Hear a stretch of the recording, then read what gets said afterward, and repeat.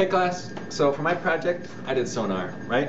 Sent out a pressure wave, bringing it back and listening to how long it takes. I took just a simple piezo buzzer, right? Sent out the sound, put in some mineral oil, put in a film canister, then took an electric microphone, put it in the same stuff, and put it underwater, right? Just threw it under here.